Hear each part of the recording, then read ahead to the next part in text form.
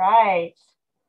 Welcome, everybody. My name is Becca Toms, and I am a communications coordinator over at UConn Extension with the Solid Ground program. For those of you who don't know what that is, our Solid Ground program is specifically a program that is targeted to new and beginning farmers in Connecticut to try to prepare them for the experience of farming that is ahead of them. Giving them skills and making connections among other farmers as well. So today's webinar is brought to you by not only UConn and Solid Ground, but also the Department of Ag. This was done by a grant from the USDA, and the Department of Ag in Connecticut is partnering with us to put these webinar series on and help us talk about the stress that is our lives as farmers. So yeah, a little bit about me. Again, I'm a communications coordinator with Solid Ground, but also I'm a part-time farmer, if you can call it that, working at a farm in Woodbridge. So excited to explore this topic with you. Before we get started, we like to start all of our webinars and everything like that with a land acknowledgement. And the reason that we do that is a land acknowledgement is really, it's like a formal statement that recognizes and respects that Native peoples were and are the traditional stewards of the lands that we're on, which is especially important when we're talking about being farmers. You know, a lot of this has to do with land. So a land acknowledgement statement really highlights the enduring relationship between Native peoples and their traditional territories. So we always try to start our webinars and workshops with a land acknowledgement. So this is something that was worked on with some Native peoples and UConn to try to just show some respect for the land that we're on. So we would like to begin by acknowledging that the land on which we gather is the territory of the Mohegan, the Mashantucket Pequot, the Eastern Pequot, Schaghticoke, Golden Hill Pawgasset, Nipmuc, and Lenape peoples who have stewarded this land throughout the generations. We thank them for their strength and resilience in protecting this land and aspire to uphold our responsibilities according to their example. So in addition to that, this is a map of our general area of the country. And we encourage you, there's a really great website here called nativeland.ca. And it's a really great place. You can put in where you are, and it will help you zone in as to where the land that you're from, the Native peoples that originally stewarded that land. So we encourage you to go ahead and take a look at that if you'd like, nativeland.ca. In addition to that, we also want to talk about Land Grab Connecticut. So you may or may not know that UConn is a land grab, sorry, not a land, it's a land grant university. So it means that some of the lands that we're on and some of the sale of lands that happen throughout the country actually help fund and start UConn. So just wanted to show you this website and just talk about how it's important to understand that the colonialism is an ongoing process, that we need to understand our place in that past history as well as the present context. So, you know, with the land grant project, it highlights an 1862 piece of legislation known as the Morrill Act, which was set up to donate public lands to several states and territories, which may provide colleges for the benefit of agriculture and the mechanic arts. These public lands were established by the systematic and often violent dispossession of Indigenous peoples by the United States government. The colleges established benefited white citizens then, and at many institutions continue to disproportionately benefit white citizens today. The land tied to UConn's land grant status spans 12 states originally stewarded by Indigenous tribes, as you can see on this map here. The University of Connecticut became Connecticut's land grant college in 1893. As such, the University of Connecticut directly benefited from close to 180,000 acres of land, for which the state of Connecticut paid close to $12,000 for the land scripts and received close to $135,000 in return, along with annual interest payments paid to the university that continue to this day. So again, encourage you to go ahead and check out landgrabct.org and learn a little bit more about that. And yeah, learn a little bit about the history of the land that we're farming on and very close to in our occupation. Last little plug. This is the first sort of event in a 3-part series. In 2 weeks, we'll be having something called Farm Talk, a conversation with Connecticut farmers. That's going to be with Steve Muno from Massaro Farm in Woodbridge, Lauren Little from the I Got Next Farmer Collaborative, that's coming out of Hartford, and Andromeda Macri from Rivercrest Farm in Milford. That's going to be a good one. And then also on March 8th, what it's like, what to expect if you want to see a therapist. So I know I just threw out the word therapist. It can be really scary, but that's going to be something where it's actually going to be me and a licensed therapist talking about what it's like to actually go into therapy. And I'll be sharing some of my experiences as someone who has attended therapy and it has benefited from it. So definitely give those a look. There's also these other wonderful events coming up. That's part of our Solid Ground programming. And all of that can be signed up for at newfarms.uconn.edu/solidground. And I will put that in the chat. But now I am going to stop talking because we have the wonderful Jen Salonetti here. And she's from a Woven Roots Farm in Tyringham, Massachusetts.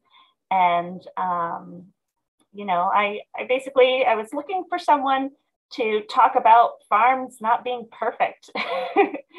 And was wandering around the internet and found this wonderful TED Talk that Jen gave, and then had some further conversations with her and really felt like she could speak to the heart of this and just some of the stressors that we deal with on the everyday experience of being farmers. So Jen, would you like to introduce yourself? Tell us a little bit about you. Sure. Thank you so much, Becca. It's really a pleasure to be able to share this time and space with you and all the participants that are here, specifically about this really relevant and necessary topic that we sometimes tend to steer away from. So thank you for this opportunity. I will say that my name is Jen Salonetti. I am co-founder and director of education and community engagement, as well as a farmer at Woven Roots Farm and Education Center. We are located here on the unceded land of the Mohican people. So we're close in proximity, just bordering where Becca is and where Becca was just speaking to. And I appreciate that acknowledgement that was given and the historical context that was given to the land acknowledgement. And also speak and want to just uplift how important it is to be in relationship with the Indigenous people of the land that we occupy, specifically as farmers, but just as people that are, earth tenders, and we have a responsibility to do that. So not only to acknowledge, but also to find that historical context, to understand and to speak of that historical context, and to recognize all of the threads to both the colonizer mindset and the forced, dispossession, dislocation that happened to Indigenous people that bring us to this very place of experiencing stress as farmers. So I hope that we can weave that into our conversation tonight in different ways.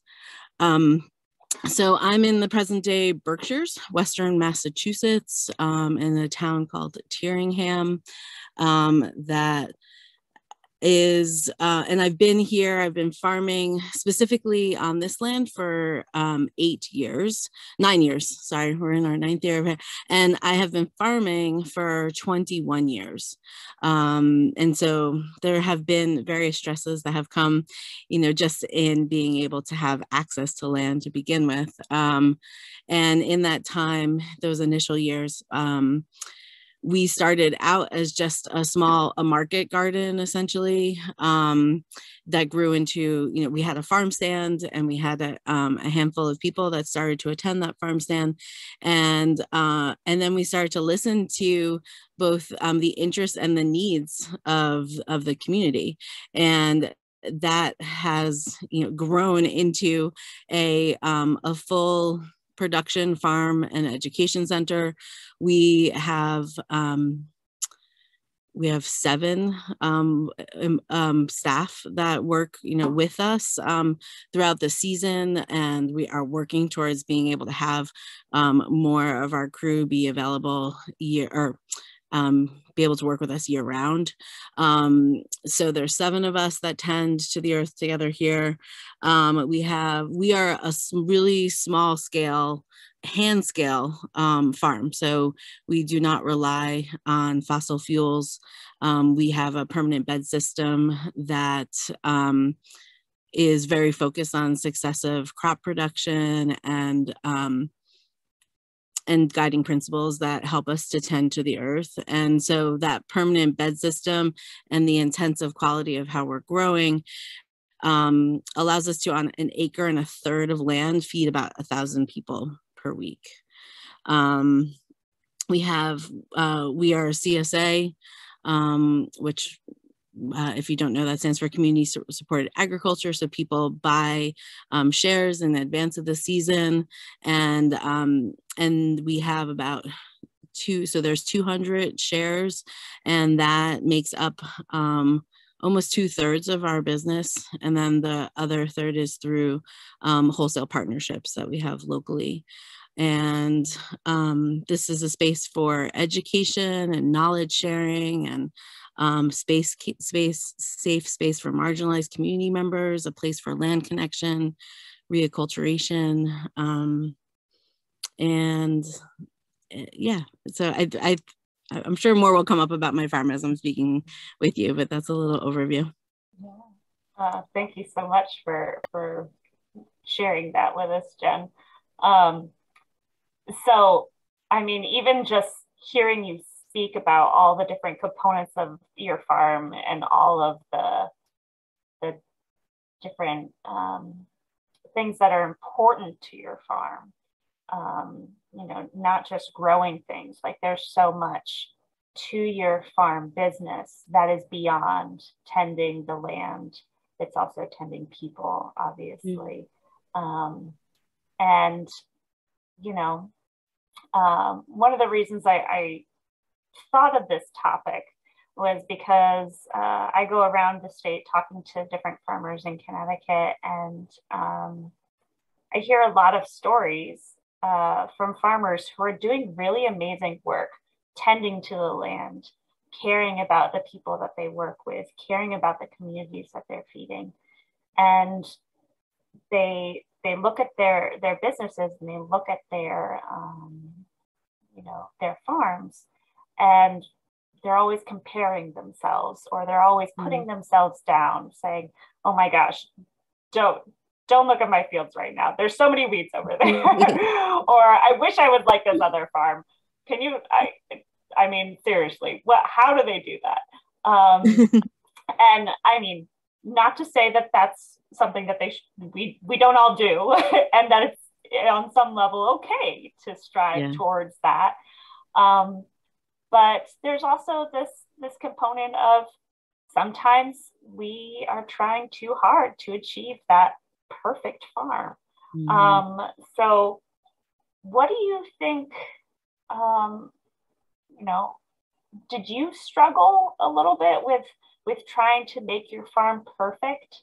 And how did you come to grips with that? I mean, I'm sure it's not a completely closed book and that you have all of that solved, but was there a moment where you realized, oh, I'm being too hard on myself? I have to stop having this kind of mindset. So can you tell us a little bit about that? Yeah, I think for me, what has led both, you know, my business and my engagement within my business has really always been led by the heart. And so, you know, when I think about different aspects of struggle, I realize that is often when I am not taking the moments to really check in with myself and come from a place of gratitude and come from a place of recognition of how much it means to be connected in community. And so, you know, when I think back to when I first started farming, and you know, my partner and I were looking for land, you know, it was a huge struggle to be working within compromised space, you know, and to see that sometimes it felt like we were never going to be able to get beyond that, you know, and I have the privilege to be able to actually have ownership on land. I also we rent land that's adjacent to it, and it's a huge privilege, you know. So that struggle, which shifted 9 years ago, was something that, you know, I sat with for, you know, it was like 14 years total of really trying to figure out, okay, if this is something that I truly believe in and we believe in and we know is for the greater good of our community, how can we actualize this? And that struggle was terrifying and totally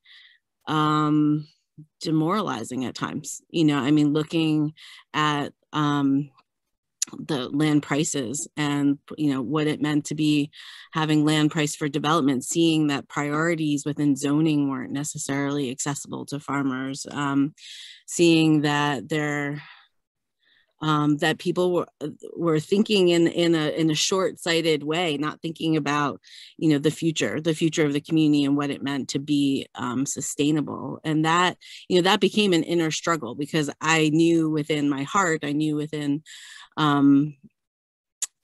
speaking to the needs of others, that this was something our community both needed and deserved, and but yet the land access component was a barrier. So I have the privilege to not say that anymore. And it has been a tremendous shift in my struggle since then. And then with having the land access, the next piece of struggle became lack of infrastructure. It was like, okay, we have the land, and so then how do we actually start to develop infrastructure and keep a farming operation going, and, you know, make ends meet to be able to maintain, you know, this land that we have the privilege to now own.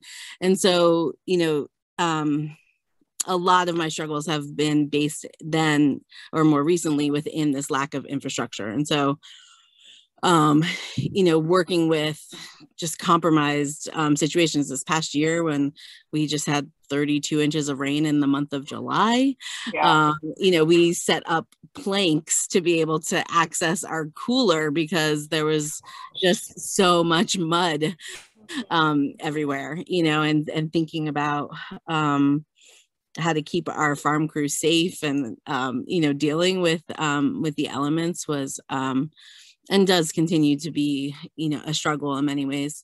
That being said, we've been really engaging in shifting that narrative around infrastructure. We are engaged in a collaborative fundraiser right now with a way to be able to see a path forward of really being able to develop the infrastructure that we need to support the community.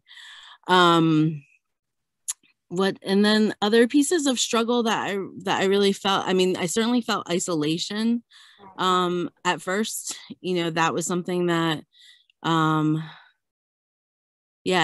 felt alone a lot, you know, and my partner and I felt alone a lot. And even though we were and continue to grow our business together, a lot of times we have been, you know, siloed, and we're working on different aspects of the business. So even though technically we're working together all day long, we often didn't even see each other very much. And so, you know, managing both business partnership and a life partnership has been a struggle at times. And certainly when we were doing that alone, when it was just, you know, before we had other people join us, which I can bring in as like a benefit of reducing some of the struggle. What other pieces? You know, that feeling of being able, or the need to be not only able to do, but almost be an expert at everything, you know, even though I was like, okay, so my passion is in growing food and, you know, tending to the earth. And so I honed in on all of those skills in order to be able to actualize farming as a career. And then it was like, oh, okay. And I need to be an accountant. I need to be a carpenter. I need to be a mechanic. I need to be, oh my goodness, what else? You know, an employer, you know, I have to be good at communications. I need to, you know, all these different components where it was, you know, marketing, all these things that I was like, wait, this is what we signed up for? This is, you know, and so that piece has been a huge struggle, and then also a joy to shift that, you know, a joy to be able to really step into the collaborative process of farming, really recognizing when help was needed. I mean, I guess I recognized it, and then it took a little bit of time before I actually did something about getting help, which comes into those, you know, parameters of that need of, you know, feeling perfect in some ways, you know. And so, yeah, I feel like there's more I could say to that, but we'll let that be the landing point. Yeah. I'm just going to take a moment real quick because I forgot to do this in the beginning. So apologies. Again, I'm not perfect. There is a Q&A component on y'all's little Zoom tab here. And if at any point during the webinar you have something that you would like us to talk about, feel free to put that in the Q&A box, and we will get to those either at the end or as we're going along. But we definitely want to hear from you if there's something that really you kind of cling to and want to hear more about. We definitely want to make sure that we're hearing your voices. So I hear you talking about all of these experiences, and it sounds like the really pivotal point for you was, you know, making that decision that you needed to hire people. Yeah. But also it took a little while to get to that point where you could hire people. And, you know, I think some of our farmers, while they're striving to do all the things that you just listed off and more, you know, we don't always have the capacity to bring someone on, unfortunately, as we're trying to develop our businesses. So I guess, can you talk a little bit more about working in that environment where you're like, I know I need people, but we're not ready to bring those people on? Like, how did you deal with that waiting and that knowing that you can't do all that you need to do, but you're still gonna push on. Yeah. Does that make sense? Yeah, no, it does. I mean, I think, I mean, in a lot of ways, I didn't deal with it very well. I mean, I think that, uh, I was a young mother at that point, and I was, committed to being able to be present for my children, and would recognize on a regular basis that there was a cost to my well-being um, that I was sacrificing, and it didn't feel good. It didn't feel good at all, actually, and so um, I really, I think what I can think of, like, one of the things that helped me was that one of the first places where I really asked for help, although actually I didn't even ask for it. So I manage all of the finances of the business. And so I'm, the one that's, looking at all the numbers constantly. I'm seeing the ebb and flow of it. I can recognize these, peaks and valleys, and I would go from year to year and I was always responding to finances in this, oh my goodness, I forgot what I would say. It was like I would have to, like, emergency pay bills. It was like like, these are all due. I have to stop. I have to go do this right now, or else, we're not gonna have electricity. And it was that kind of, that urgency, which is so problematic. And so I was really falling apart with that, and I was very afraid. I was so in it that I couldn't necessarily step back to really see those ebbs and flows and go, oh yeah, every year around this time money gets really tight and we're in this period, and then and then we start to have the harvest starts to begin, and we have a cash flow that begins again. And so it was like I would feel it on this core level, but I wasn't actually tracking it in any visual way. And I there was a workshop that was about accounting for farmers that was offered by a local ag organization, by Berkshire Grown. And I just was like, I don't even know if I could show up to something like that. Our finances are a mess. I barely can keep afloat with them. I don't want to show anybody that, that feeling of, perfectionism, where it was like, I'm too embarrassed to show anybody. The IRS might knock at my door any day now. I don't know what I'm doing. And, and my partner was like, this is, I see you in tears about this. Something has to shift. We have to, I think if you go to this workshop, you're going to learn something from this. And sure enough, I mean, the first person that I essentially hired to work with was an accountant. And it was one of the most illuminating moments for me. I was able to sit down with somebody who understood historicals, understood projections, could help me see those ebbs and flows, could help me anticipate change, could help me make some sound business decisions, so that I could hire somebody to come work with me, so that maybe that fear of that there's not enough, that scarcity feeling could be put on paper in a way that all of a sudden didn't feel so scarce. And it's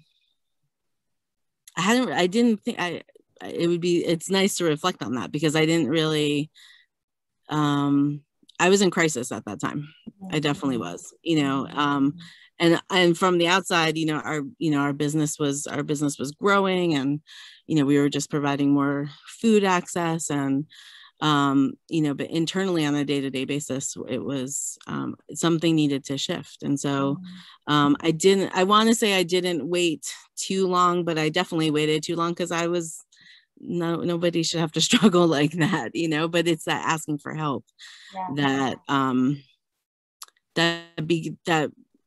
initial asking for help has continued to make it easier to ask for help, and to recognize that we're just not meant to be doing this alone.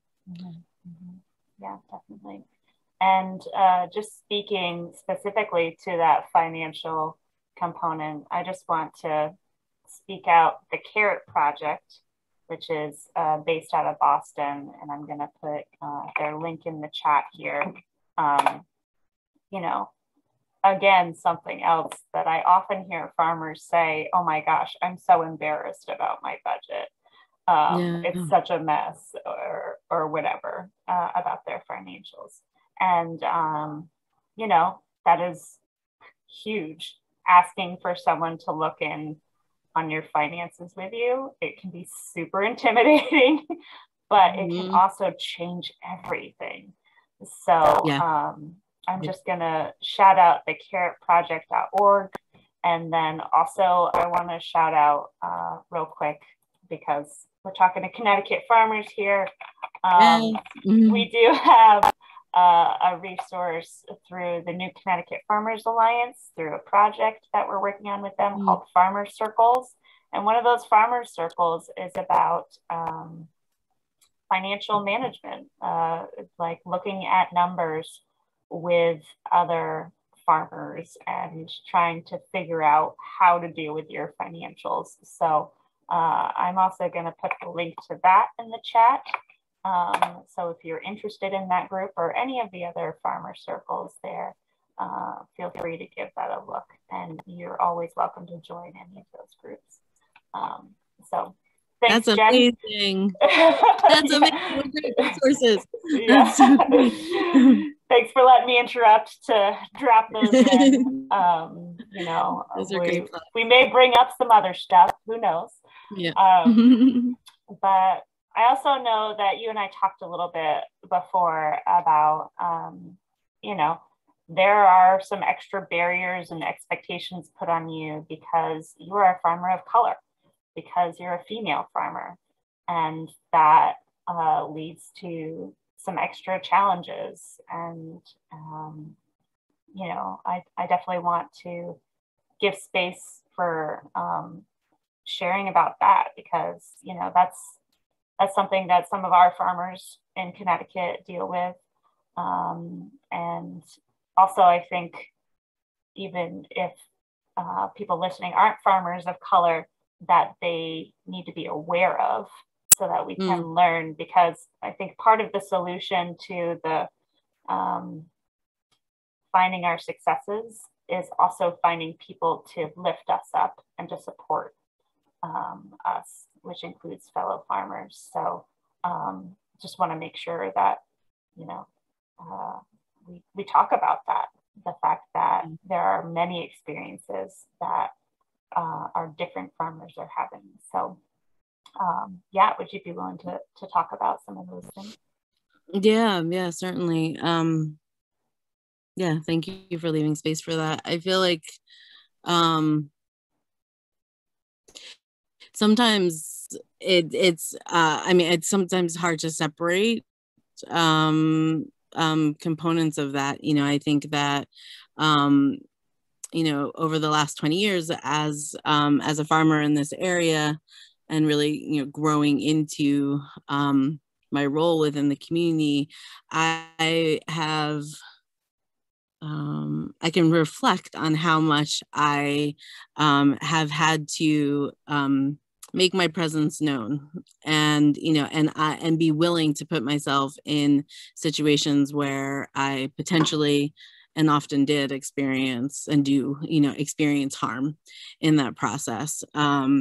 You know, and that, you know, when there are community conversations that are happening, you know, a lot of times in a predominantly white community, you know, I, you know, speaking from my own experience, you know, I'm an oversight. I'm, you know, on the sidelines in a way that, you know, I've had to put myself out there in order to be seen and heard. And then sometimes when I am speaking, you know, from my own experience, then I become, you know, like too loud or impolite, or you know, I'm taking up space. And so that's something that I navigate all the time, you know, in a way that I, and part of my own self-care to recognize that, you know, I have a right to take up space. I have, I deserve to be seen and heard. And I actively work to have, you know, allies and co-conspirators around me to be able to uplift that, like you said, you know, that like finding, and I try not to have it be something that I put a lot of effort to. I hope that I surround myself with community that will, you know, take on that role and responsibility of saying, oh, you know, it's who's not in the room right now, you know, who's not here having a conversation. Oh, there are, you know, there really aren't any BIPOC farmers in our community. Why is that? And what can we do, you know, as individually and community members to make that better? And what does it mean when there is, you know, a BIPOC farmer or or a woman farmer, you know, in the community? How can we show up in a way that's supportive and in recognition of the historical oppression, the historical struggle that comes with that, and create a place of care, you know? And so I think, and I, you know, I work, you know, hard to recognize that, you know, going back to that place of like deserving, you know, that recognizing that the struggle that so often happens within farming and that need to be, or that feeling of needing to be perfect, really comes from this greater system of oppression, right? You know, so it's like when we think about the white industrial complex, when we think about white supremacy culture, you know, it's like all of these components do not feed and nourish any of us, whether we are a person of color or not. And, you know, that drive for perfectionism is not part of, you know, our origins. It's just, it's not, you know, that the feelings of being isolated, the feeling of, you know, that individualism, that like I have to pull myself up by my bootstraps and figure this out alone, you know, that rugged individualism is not part of our origins. You know, it's not part of mine, it's not part of yours, it's not part of any of ours, really, you know. And so what does it mean for us as like individuals to be breaking down those barriers, be breaking, you know, recognizing the systems of oppression that are holding all of us down, and see them as systems and not something that's like an individual choice by, you know, by one person or another. And the more we can see that, and the more we can get comfortable about having conversations about that, the more we can uplift one another and break those barriers. And so, you know, I can see my relationship with perfectionism changed as I, you know, just coincide that with doing work on actively dismantling racism, you know, and the oppressions within myself, within my community, within this country. You know, it's really, they all go hand in hand. And I couldn't have necessarily said that even 10 years ago. I would not have necessarily seen that, you know, but that's like part of the active work that I do now, to show up better for myself and for the community. And I think it's actually a huge component of how we can help break that stigma of the need to be perfect within our lives. Thank you. That was really powerful, by the way. I really appreciate you speaking those words, because, yeah, I mean, we could have a whole separate webinar on where the roots of perfectionism comes from and how, you know, there are systems that are in place that are definitely harming farmers of color, but also harming all of us. Yeah. So, yeah, I really appreciate you speaking that. So we spent a little bit of time talking about the struggles and kind of the clawing our way through that is farming. But I want to sort of shift the conversation a little bit now and talk about what a successful farm is. You know, I think that's something that we forget as farmers, to pause and recognize, like sitting down and saying, okay, what does it mean for my farm to be successful? Because everybody's answer is going to be different.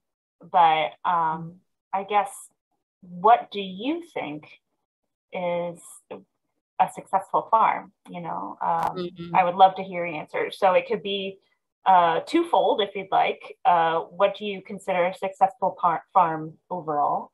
And then also, I definitely would love to hear your personal kind of thought about what do you feel is a successful farm for you? Okay. It's a interesting question. It's a loaded question in some ways, you Yeah. know, because it's like Yeah, because I mean, so, maybe we should start with what does success mean? You know, right, yeah, what does success mean? I mean, I think, yeah, that's what I come back to, because I think that there, you know, again, you know, like with the recognition that white dominant culture, success is measured with money, right? With finances. Yeah.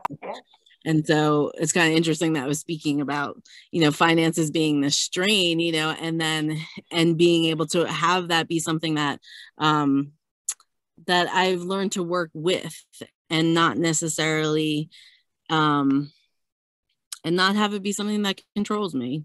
Yeah. You know, and so I think you know, when I think about measuring success, I think about how my heart feels. You know, I think about how I feel when I wake up in the morning, and how I feel when I go to bed at night, and how I have contributed to my community, how I have been a better steward. You know, am I being a steward to the land? I think about what it means to be in exchange with all beings. You know, it's like and yes, I think about what it means to also be able to pay my electric bill.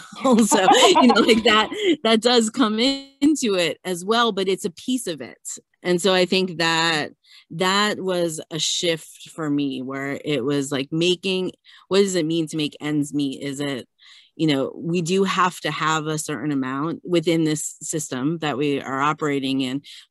Money has to be a piece of it, but it's not the only measure of success at all. You know, I think, and I really think about how I'm contributing as an individual, how my business is contributing to the community.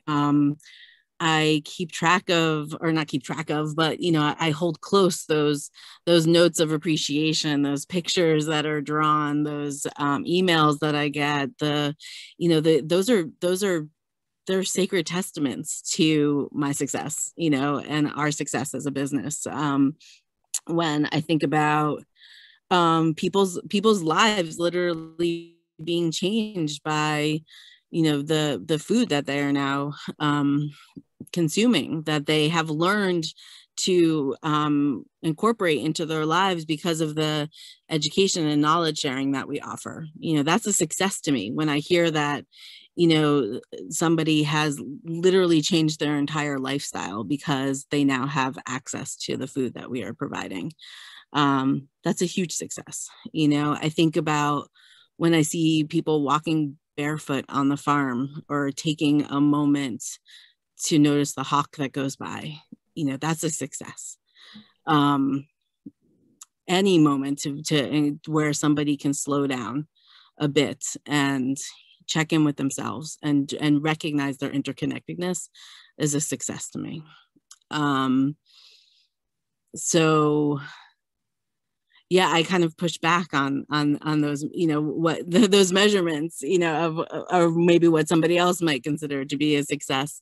You know, doesn't mean that, you know, every tool has an exact place that it, you know, belongs. Not yet necessarily, you know, but if, you know, does my farm crew feel like they're, you know, being seen and heard, and that they're, you know, contributing to something, and that if they show up and they're not in a great headspace, there's room to be able to have that kind of conversation, or to move a little bit slower, or to go home early, you know, if that's what's needed in that moment. You know, that's that's success, you know, is that if I have, you know, people in my lives that feel safe enough to be able to say that to me, I measure that as success. So yeah, I mean, I think that, yeah, it's a piece of it, you know. I think, you know, I can also think about like systems that we have put in place. You know, I think that does help with measuring success in some ways. You know, it's just like, as we talk about dismantling systems of repression, we also are thinking about these systems that that we can create to bring ease to our minds, so that and to our bodies, you know, so that the actions that we take on a day-to-day basis are maybe not so cumbersome, you know. So those are ways, like, as we fine-tune those systems over the years, that becomes a measure of success as well. Yeah. Like you were saying, looking back at your financials and seeing the ebb and flow, like, to me, that sounds like being able to recognize successes because of being able to keep records. And I'm not saying that because you keep perfect records, you are now successful. No, that's obviously not what I'm saying. But, you know, we all have little tools that we're already doing that can serve as natural indicators for us. Right. That if we pause long enough and look at them, those can be our compasses for success. And again, I want to emphasize that when I say success, I by no means mean financial or you know, how many people sign up for your CSA or how lauded you are among the farming community. Like, I think that that's the perfectionism that we turn that definition towards. But really, success is something that you hold yourself as an achievement, whatever that may be. And, you know, recognizing the achievements that you make. So, for instance, just thinking about,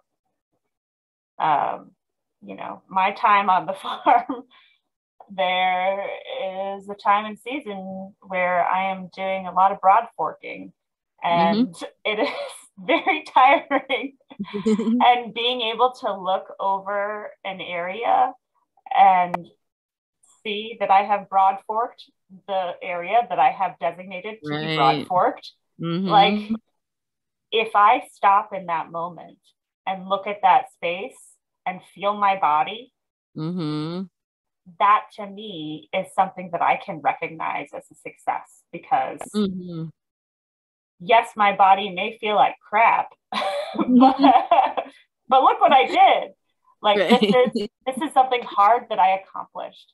Just like going through the financials and putting them in front of somebody and looking for help. That's also another indicator of success and achievement. Very much so. Yeah. And then I take that even a step further now with, you know, when I'm broad forking or working with others, or broad forking now, it's like we look back and we see, we can see that success behind us, and then we pause and we stretch so that we don't feel so lousy, you know, and just taking those, like, and that's like, you know, taking that moment of appreciation and then extending that further into, you know, self-care has been something that is much more recent in my doings, you know, but it certainly is like a way to just pat ourselves on the back a little bit. You know, it's like, oh, okay, I just got through, you know, broad forking these, you know, 15 beds, and now I can, you know, pause and replenish a little bit, you know, and so then those successes become like a reciprocal relationship. You know, we're doing something that's good for the land, and we're doing something good for ourselves as well in those moments. Yeah, definitely. So, you know, we're talking a little bit about, you know, what are the successes and taking time to identify them and celebrate. our achievements and things like that. I mean, I don't want to go from the assumption that, you know, everybody recognizes right away that this is important. So, because people watching this may not really understand what we're talking about. So I guess it's not just, you know, talking about how it's important, not just for yourself, but for your business, for your customer base even. Like, why is it important for us as farmers to be able to take those moments to recognize achievement and success for our personal well-being, for our business's well-being, for the community's well-being? Right. Yeah. Yeah. I mean, I think we get to reflect back to the community that those shifts, some of those shifts in priorities, you know, I actually, well, sometimes it can be a little bit demanding on me. I love being able to have those moments where I am, you know, writing a newsletter to my CSA members, a weekly update, or, you know, I'm seeing somebody to be able to have a conversation and be very real about how I'm doing, you know, like really truly answering that question about, you know, how am I, you know, we get to model that for our community. We get to, you know, I always think about, you know, how closely we're working with the weather, and how often people aren't thinking about weather if they don't have a job that's working with the weather. And so, you know, sometimes like that will just be a little bit of a reflection. And then, you know, I get to expand on that and be able to say, you know, something that's meaningful to me in that moment, or something that brings that pause, and we get to reflect that. I get to reflect that as you know, someone who's employing people. I get to reflect that, you know, within my community in those conversations, or when I'm at town meetings and things like that. You know, there's that room to be able to say, you know, the reality is that there's never enough time in the day. There's never enough weeks in the year. You know, it's like our work, particularly, I mean, I have the privilege of living where I farm. And so, you know, it's a privilege, and sometimes it can be a huge challenge because everything is right out my door all the time, you know, so I never step away from it. And so I've had to really recondition myself to stop, to take that pause and say, okay, this is my long list. Then I have my short list. I've actually learned to make shorter, you know, like have a bigger list and then a shorter list. And I love being able to check things off, you know, and then being able to rework, you know, the list for the next day, and recognize that I could work all day, I could work all night. There's always something to do. And in order for me to do that well, I need sleep. I need water. I need, you know, nourishment. I've been farming now for 21 years. My body has certainly screamed at me and said, you know, if you want to be able to keep walking down these stairs, you know, you gotta think about stretching before you do that, you know, and just, and so some of those ways that I've said, okay, this is a way this is what I will do for myself, came out of, you know, because I hurt myself or so, you know, so, but then I take that and say, okay, I'm not going to look at this acutely. I'm going to think about what it means to incorporate this into my life for, maybe, you know, forever, for, you know, for the long term, and be able to reflect that back to others. So a lot of it's like interpersonal, you know, it becomes those more vulnerable conversations or vulnerable writing that I share with others. Not just having, you know, automatic responses to things. leaving space for those check-ins with my farm crew, to, you know, be in that place of vulnerability often helps me to be able to name the success within that as well. Yeah, yeah. And not to, I mean, we talked a little bit about, you know, the structures that we're in, but just speaking to, I think a lot of farmers have a hard time with self-care and with those vulnerable moments, because it takes away from the bottom line. You know, it's like, yes, there are 24 hours in the day. I need to spend all of them on my farm doing farm work, because it is not profitable to my business to take that extra half an hour to do those stretches that I know will help my body. Or it's not profitable for me to take that hour out of my day and go to, you know, a group gathering of other farmers that sometimes happen, because there's this work that needs to get done. So, you know, not to focus too much on like how to make our businesses profitable, but in reality, you know, looking at it in a holistic sense, how do these practices of self-care that you're talking about actually play into the longevity and the profitability and the I guess resiliency of our businesses as independent business owners, small business owners that all farmers are, you know, like that kind of has to be what it comes down to sometimes. But I think a lot of farmers don't think in that mindset. So I'm not sure how that question is put out there, but does that make sense? Yeah, no, Can you speak to that? Yeah, it does. I mean, I can relate to it because I remember thinking that way. You know, I remember thinking, no, I don't have time.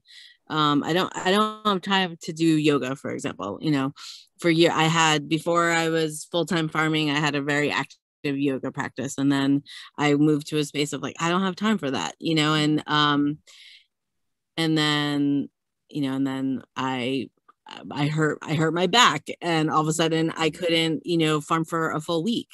And so I'm going, okay, so what kind of loss am I talking about if I literally just lost a week, you know, in the middle of a farming season? How is that profitable, you know, to actually do that? It was a huge strain on us for me to be struggling in that way. And so, you know, I dialed back and said, okay, so maybe I don't have a half an hour. What if I have 15 minutes? And how about I start with 15 minutes of yoga? I'm using yoga as an example right now, but, you know, 15 minutes of yoga, or 15 minutes of stretching. And so I made that commitment to do that. And because I was like, 15 minutes, I mean, come on, we can like, think about what you could do. Think about the time that you spend on your phone. And like, you know, like when we say we don't have all this time, and now there's ways that, you know, you can measure on your phone actually how much time is being spent. So all those excuses for, you know, saying I don't have time, and then all of a sudden, you know, I say, okay, I'm gonna just commit those 15 minutes. What would that mean? And soon that 15 minutes became 20. And then that 20 minutes became 30.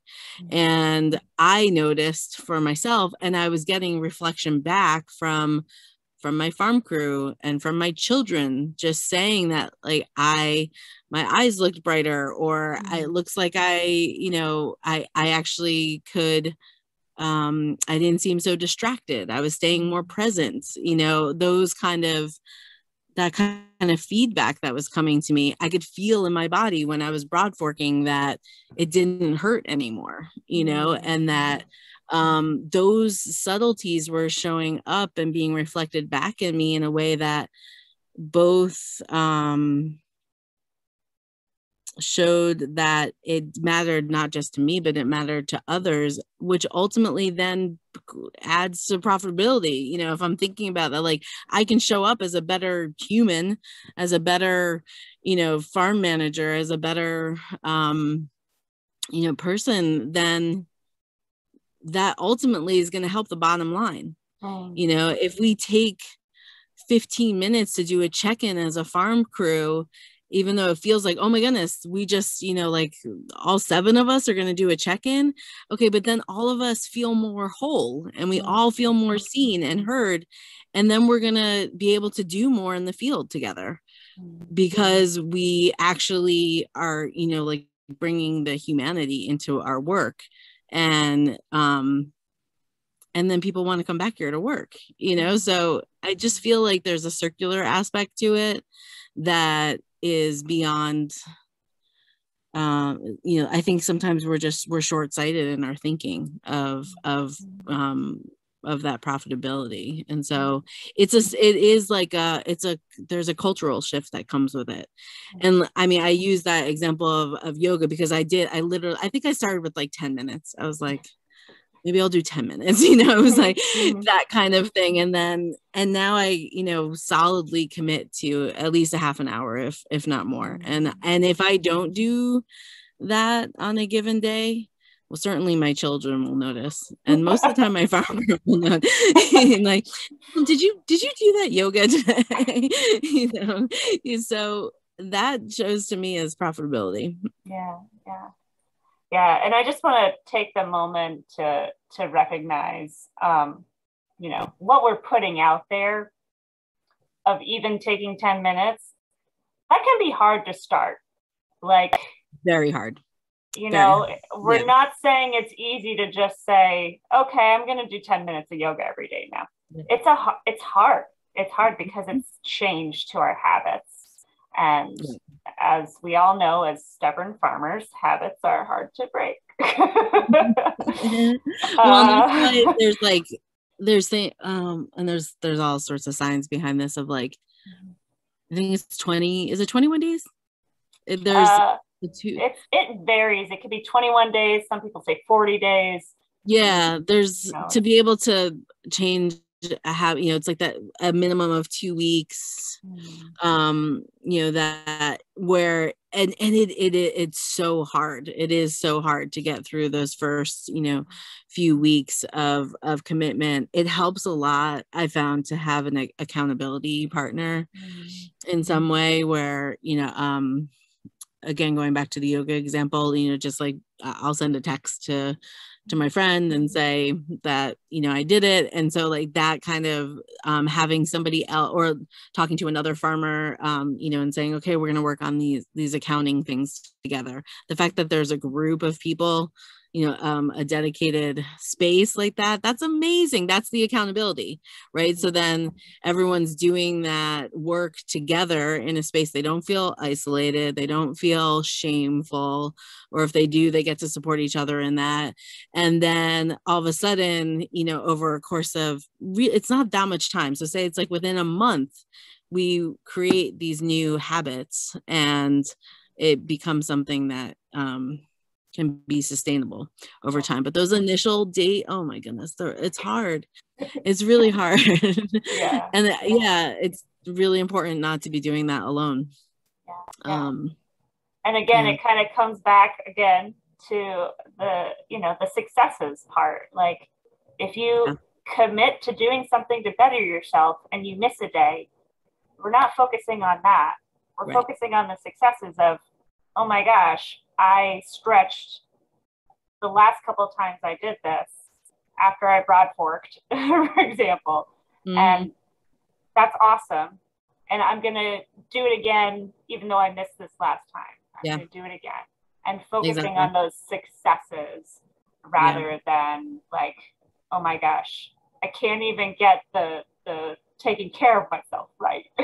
You know, exactly. we beat ourselves up about that too. Yes. It's amazing amazing it's so true. how many things we can find to beat ourselves up. I know. Well, I want to ask just one more question before we get to if there are any questions. We have one question to talk about in the question and answer area. Again, if anyone wants to put a question in, feel free to do that based on anything that we've talked about or haven't talked about.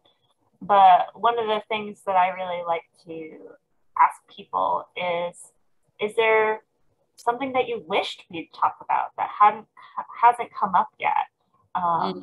Like, what have we not covered that is really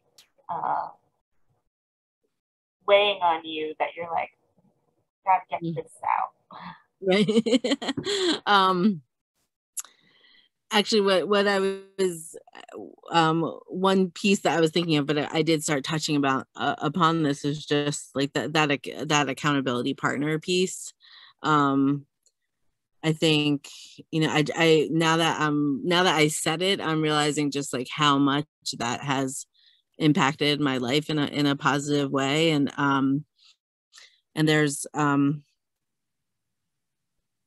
my goodness, I'm totally blanking on it. I was just thinking of another piece of it that which is also a habit change, but being able to say, focus on, you know, I was commenting about checklists of like the to-dos, and adding in those checklists something, you know, positive of, you know, like write a note of gratitude, or think of something that I'm grateful for in the day. I think that gratitude component is both like very humbling and eye-opening, and helps to like break some of those feelings of shame, you know, because I know even in my hardest moments, if someone was to ask me what I was grateful for, I'm able to think of something, and it might feel mediocre in that moment, but when I'm able to like put word to it or write that down, that gratitude piece is an amazing habit to build. And so, you know, and maybe even that gratitude, you know, expressing gratitude is something that is done with a partner. You know, it's like say something that you're proud of every day. You know, check in with a friend and say something that every day that felt like a success, or felt like, or maybe even name like a challenge and a success, you know, and so that, or because it's always easier to say what was challenged or not done right, but being willing to match it with a success, I think is something that I know is something that's been helpful for me, but that I would encourage others to participate in that as well. It seems kind of, I don't want to say cheesy, because I think, I mean, I know for myself, you know, like as,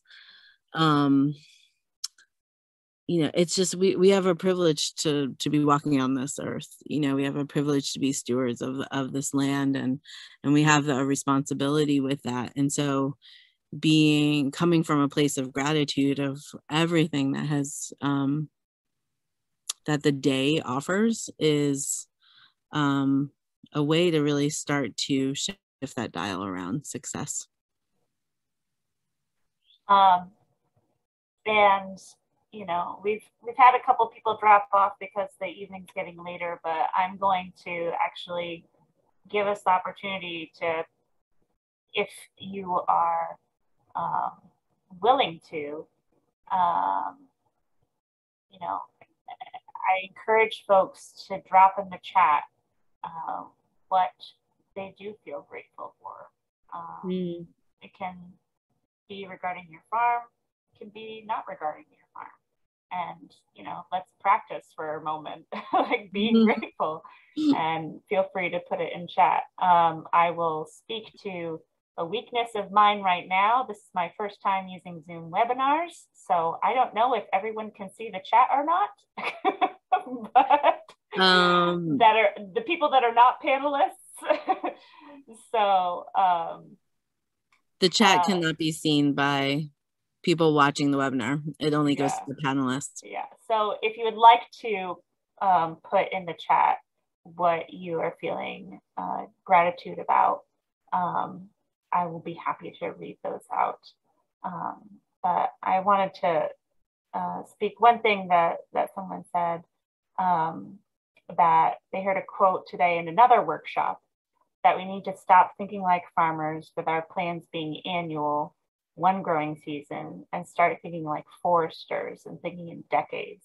And you think about what you can achieve with 15 to 20 minutes a day of self-care, stretching, or rather what can keep you from happening, such as injury over a decade. So yeah, thank you for sharing that, friend. And yeah, there's so much that our little actions can build up to.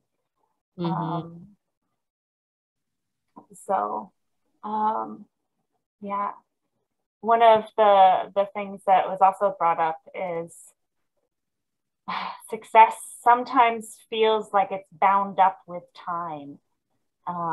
We have short windows with farming sometimes, you know, seeding, transplanting, harvesting. For those that are raising livestock, you know, there's a certain amount of time that you need to have births happening, to be fattened up for the processing of animals, etc. So we're always working against that pressure of time. And in essence, there does seem to be a perfect timeline of, you know, especially our farming in the Northeast being limited by seasons. Right. So I guess if you'd be willing to talk a little bit about that, like how do we deal with, as farmers, that pressure of there are things that we have a small window to do. Yeah. That can be a huge challenge. I know one of the things that I did, because specifically around seeding specific certain crops as a vegetable farm, it's a huge piece, and part of the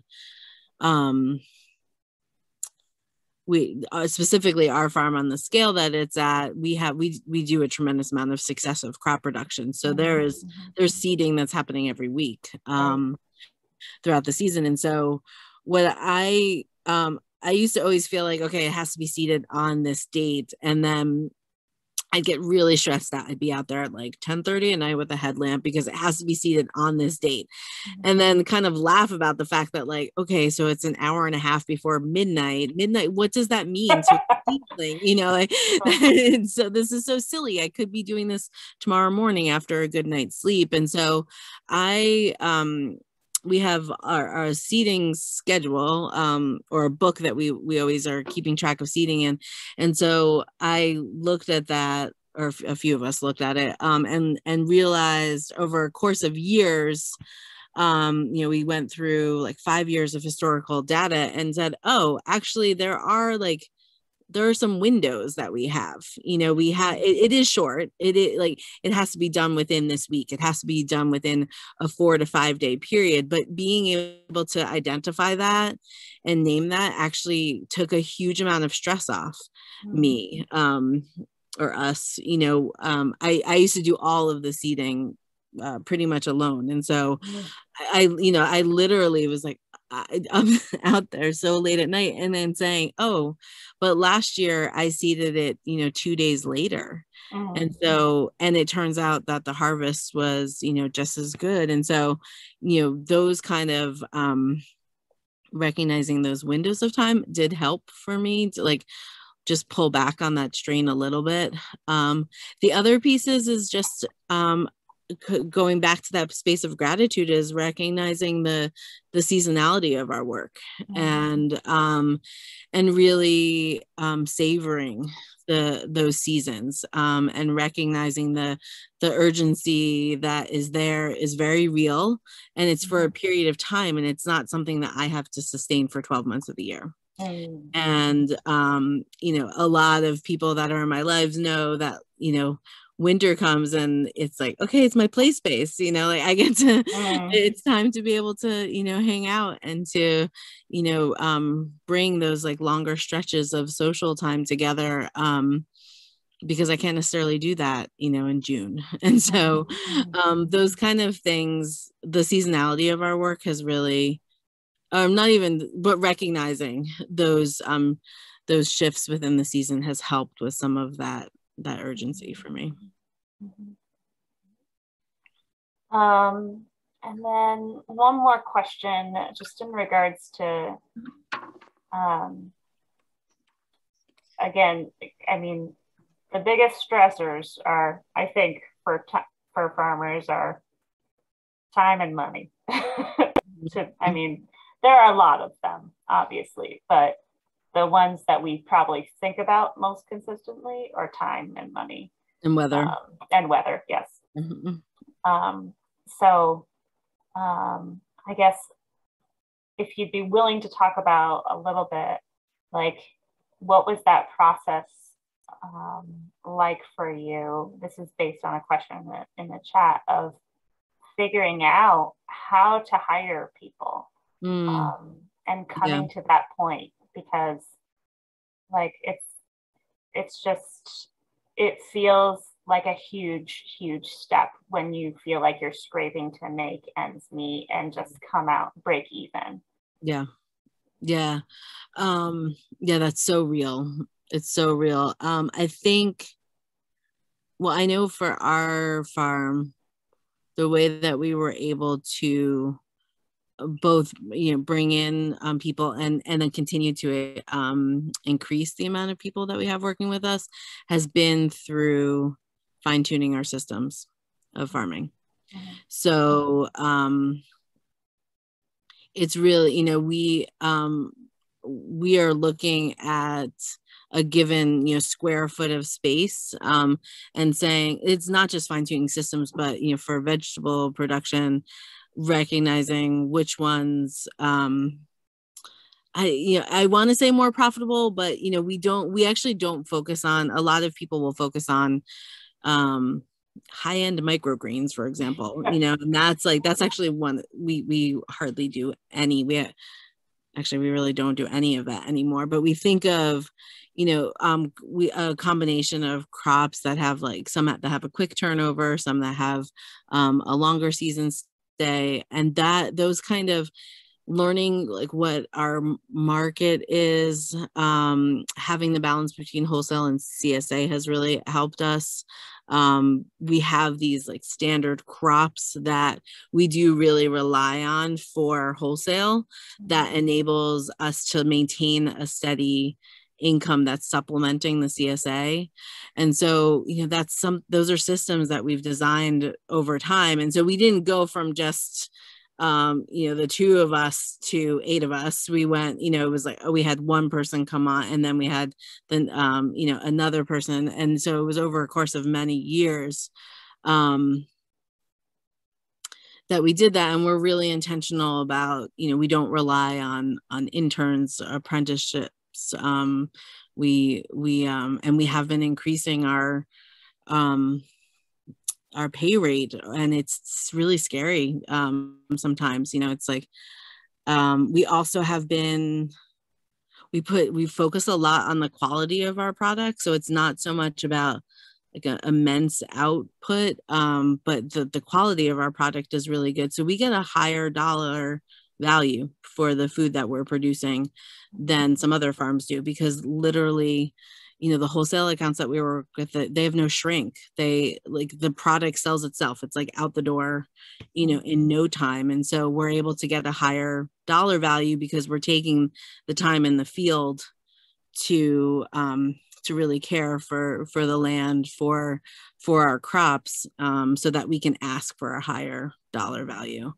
So, I mean, I do workshops about this, it's definitely, I'm just trying to give like little snippets of it, but it's, the care for the product itself, and the systems that we have in place have enabled us to be a little more certain, and also having a mixed market, because with the CSA, that's a guaranteed market. Our wholesale accounts, we have longstanding developed relationships within, so we're never growing more than what either one of those audiences need, which goes back to our successive planning. And over time, we've been able to create a more steady income, and working with our accountant, being able, so that our accountant can see, oh, actually, like this is, there's a growing point that's here. What if we actually worked, on consolidating some funds at this time so that you can actually pay somebody at that time. And that's, just being in a more creative, like open space conversation with others about that. Yeah, and I also want to speak to, like, again, I feel like this comes a little bit to reaching out. So, for example, I know of a farm where occasionally they will send an email out to their CSA members and be like, hey, we have a lot of work on the farm today. If you would like to come and volunteer, you are more than welcome to. Yes. I mean, there's always a balance. Like, people need to be paid for their labor, but there's also some people out there that are excited to help, that want to see you succeed and thrive, and that, would love to come out and be on the farm. Obviously, sometimes volunteers take a little bit of extra time, so you have to balance that. But at the same time, it's taking the moment to say, hey, this is my reality as a farmer. I have all this to do, and I would love if my community would, if they have the time and willingness, come on over and help me out. That's so true. Yeah, thank you for reflecting that. I think that it's a really good point. I mean, it goes back to that general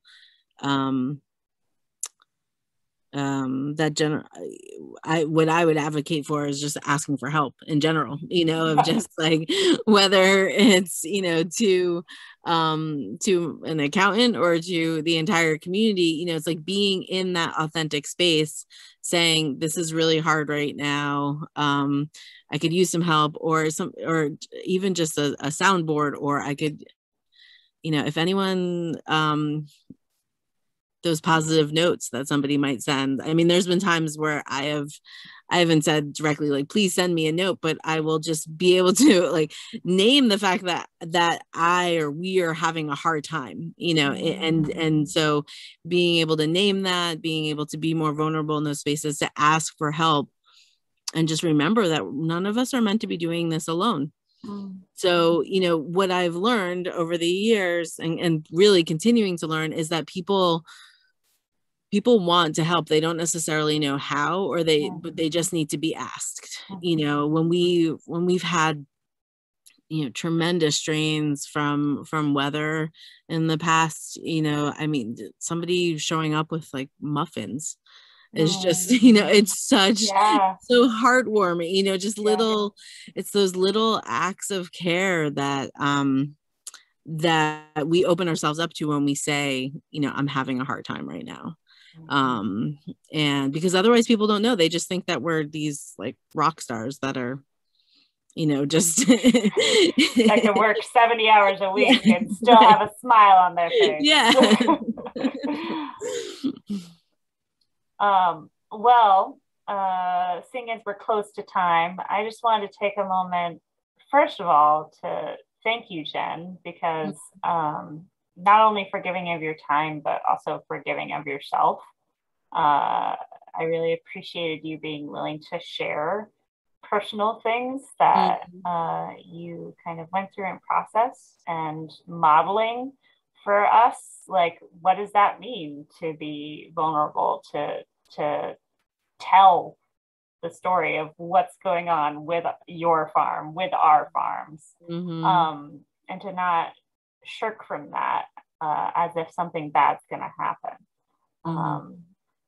So thank you so much for doing that, and for giving us a part of you, really, and your farm. Secondarily, business. I just dropped into the chat. There is a survey that we would very much appreciate if you all that are still on the call would be willing to fill out.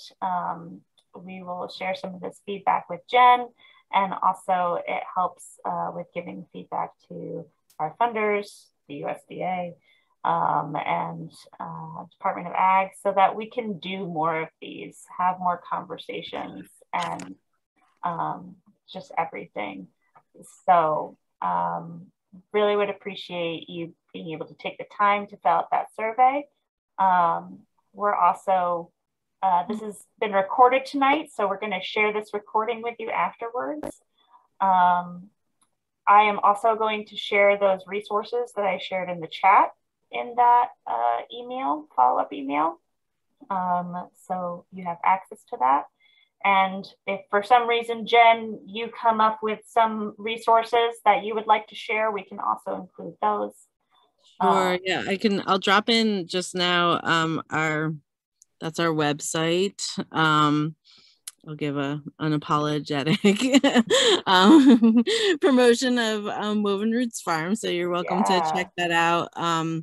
And there's an email list with occasional emails that come up. Our educational programming is expanding significantly, and a lot of what we'll be doing will be focusing on wellness and reconnecting with land and each other. And so it's something that, and as well as being able to speak about the systems that we have in place, like I was just touching upon, our specific techniques of farming and gardening in general. So I hope that you stay in touch, and I hope that there's another opportunity that I get to share with you in this really amazing community that you are building there in Connecticut. It's amazing to be able to be a part of this. Thank you. Thank you. Well, thanks again, everyone, for attending.